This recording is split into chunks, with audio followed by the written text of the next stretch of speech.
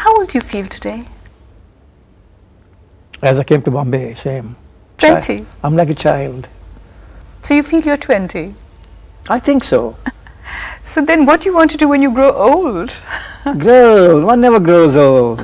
One just grows, matures and dies. Never tell a man or a woman you're growing old. No. You only say you matured. You matured. That's beautiful. Any fears?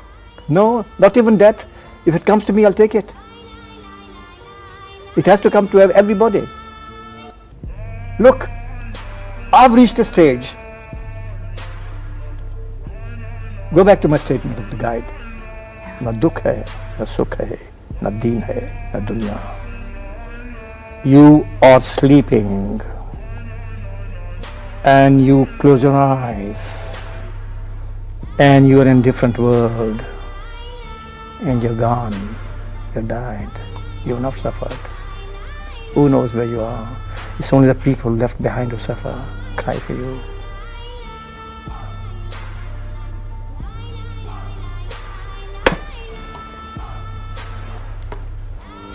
This is what I've learned. This is what I've learned. I'm still learning. And I'll go on for many, many more years. To me, you do not know how much you're teaching me at this moment. Sitting in front of me, asking me a lot of questions.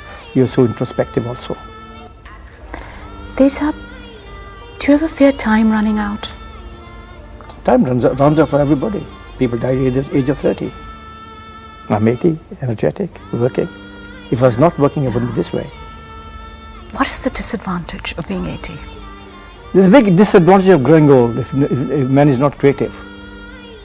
Sitting at home and nobody's looking after you. You're in a wheelchair and the doctors come every day and everybody's sulking and cribbing, what the hell is man, he should die, he's a burden on society. But when you are giving something to the world, so might as well give it.